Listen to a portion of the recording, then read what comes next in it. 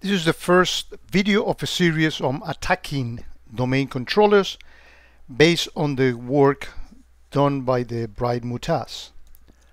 The important thing in here are the restrictions we're going to put on these attacks to make them more difficult. First of all, no Sysmon. You know I'm a big fan of Sysmon, but in this particular case, for X, Y, and reasons, we are not going to use them. In fact, I had installed Windows. I have installed Sysmon on the machine that we are going to be attacking, the domain controller, and I removed it in order to make sure that we don't get Sysmon logs. Just plain Windows logs, not Sysmon. Okay. The other restriction is that we are not going to be using any EDR technologies like Carbon Black, CrowdStrike, FireEye, any one of those technologies. We are not going to use any of that. It's again just plain Windows logs. We will also be alongside showing in this series of videos what Microsoft Advanced Threat Analytics technology can and cannot detect. So we start with this domain controller. The name is external web server. That's the address that ends in 130. Now, what we will do is that we will start the attack by executing a piece of malware that we created called mylove.exe. And I'm going to run that as an admin. In other videos I have shown how you can escalate privileges, but just to keep this short, I'm going to run it just already as an admin. This piece of malware was created using a Meterpreter type of tool called MFS Venom. And the idea of creating our own attack is to make sure that there's no threat intel information. You cannot find any intelligence source telling you anything about this because this was created specifically for a target of choice. So we don't want any threat intel available. If you want more information how this is actually created, you can watch in the video description. There is a link, the second page of it, there is a PDF. If you search in it for MSS Venom, you will find the video that shows you how you can create this type of attack. But the idea, once this mylove.exe is executed, again in this particular case to save time as an admin, it's going to create a session with the attacker machine, which is a Kali system whose address ends in 124. And the objective of that session will be to create what is called a golden ticket. We are going to do that by getting the TGT KBT TGT Kerberos account hash. More on that with the actual attack. Here's our QRadar system. We clear all the offenses. Here's the domain controller 2012 R2. Again, we tested it with the 2019, same thing. And we have here the Microsoft Advanced Threat Analytics, clean as a whistle in QRadar. So let's actually start the attack. So we already have the mylove.exe downloaded here into the machine, and I'm going to run it as an admin. And that's going to create a session with the Kali system. This is the one that ends in 124. And so when we actually do that, and don't get hung up on, nobody runs executables on the domain controller and how do you get to download that. There's multiple mechanisms for that, but I'm showing you this kind of protection against the golden ticket, which is a very pernicious one. So we got a session opening here. So let's go into that session, and we do that by doing session interactively 1. That's the only session that we have. And the first thing that we're going to do is get system privileges by issuing the get system command. Okay. Now, with that privileges escalated already, if we run this command, that's going to get us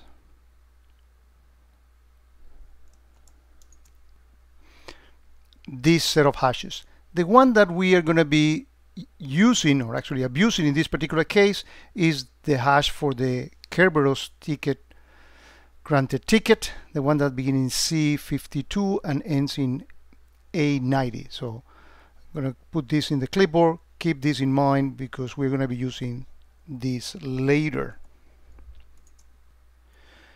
So you'll see how valuable is that simple hash and what type of attacks it enabled us to do. Let's actually go into the Clean QRadar system and see what it was able to detect. You think we have an offense in here. Let's actually investigate it.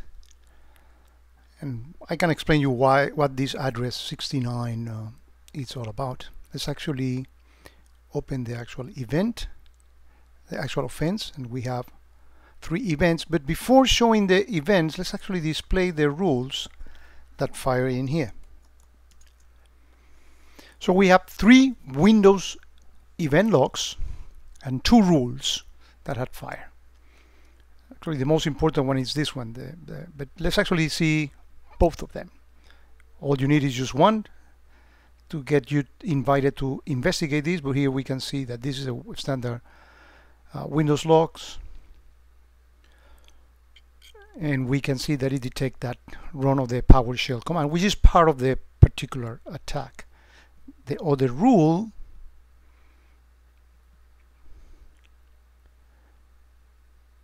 is, in my view, the key one that detects the privilege escalation. You can see the logic that Mutaz puts in the actual rule in here.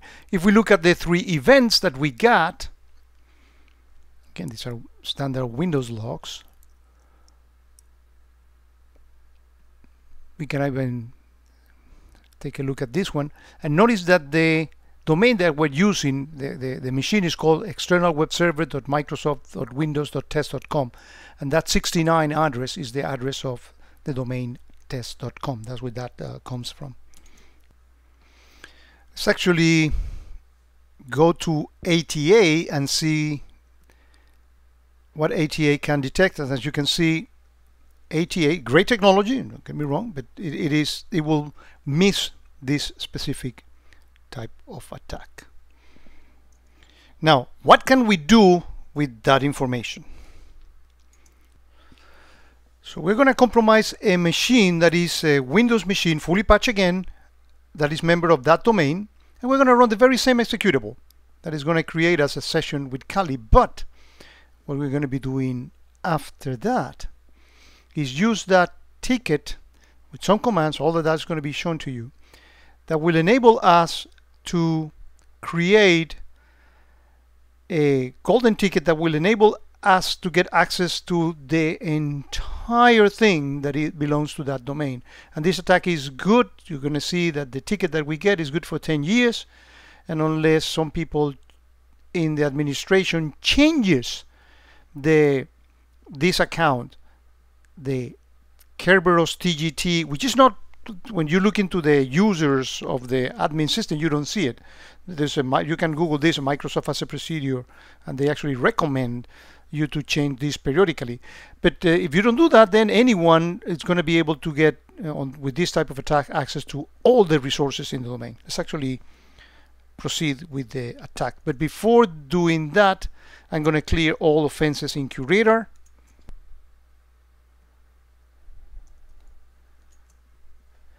Let's actually close the Kali session that we have with the domain controller and start a new one.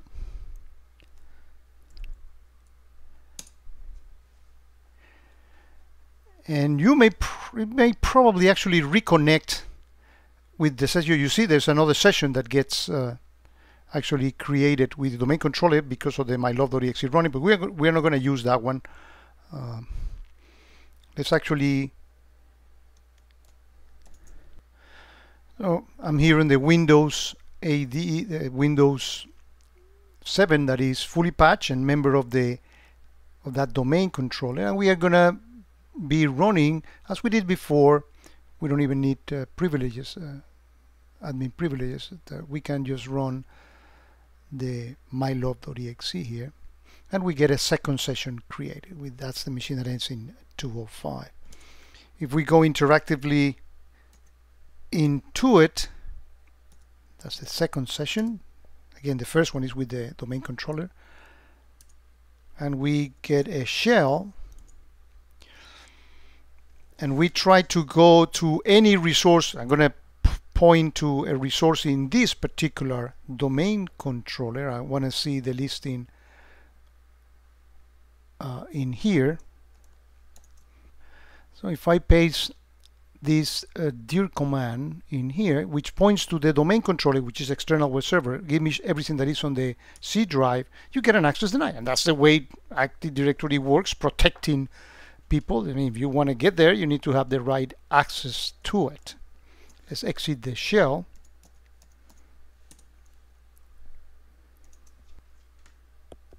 Let's actually load Kiwi. What's the Meterpreter and other nice tool. And let me paste this particular command in here. So this actually created the golden ticket, but let me, and it's been put on the /root my golden ticket.tkt, but let me explain the command a bit. This is the Meterpreter command. It's actually golden ticket create. This is the domain of the machine. We show you Microsoft.windows.test.com. The user I'm using is JBravo. I don't want to use admin to make sure that they don't see anything happening with admin, because they may be following that. And then there are two parts that are important here. This, the /k, is precisely the powerful hash that we got in the first part of this attack. And this thing that begins in S15 and ends in 04 can easily be gotten by going into the shell and put whoami/user. And we get that part, except for the -111. We don't need, this is the other part. So this, I have shown you how you get the two pieces, and that has just created the token, the ticket granted ticket that we wanted. Now we need to use it. Let's exit this shell. Let me paste the command. Actually, didn't put it in the clipboard. This is gonna use that golden ticket. And now, notice what happens if I go back to a shell and I ask the same dir command that we used before. We pasted it in here. That's different. Now we got access to that drive into the machine. And the reason we have been able to do that is because if we do the klist command, we see the tickets that we got, and we see that we got a golden ticket that is good until 2029. We have 10 more years to do this attack. And again, unless people change, they can change the domain controller password. That doesn't make any difference. You need to change the Kerberos TGT account in order to render this hash invalid. And by the way, Mutaz also created rules that can detect if somebody is trying to use an already expired hash as well, because that is suspicious. And we got two offenses. Let's actually take a look at this one, which is the more telling one. We open that up.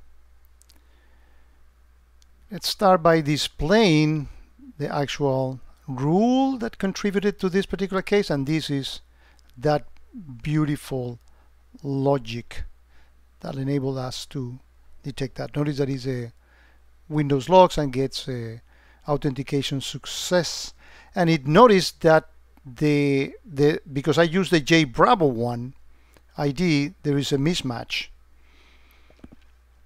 and that's a sign that somebody is using a forged Kerberos ticket.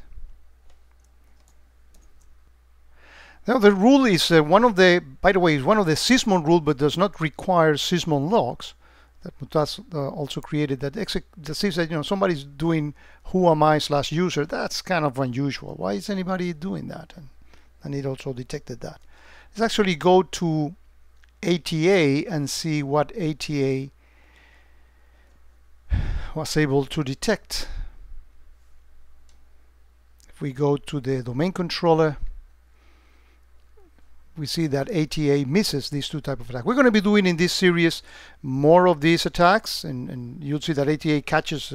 I mean, don't take this as a criticism against ATA. It's just that it's not designed to detect this type of attack.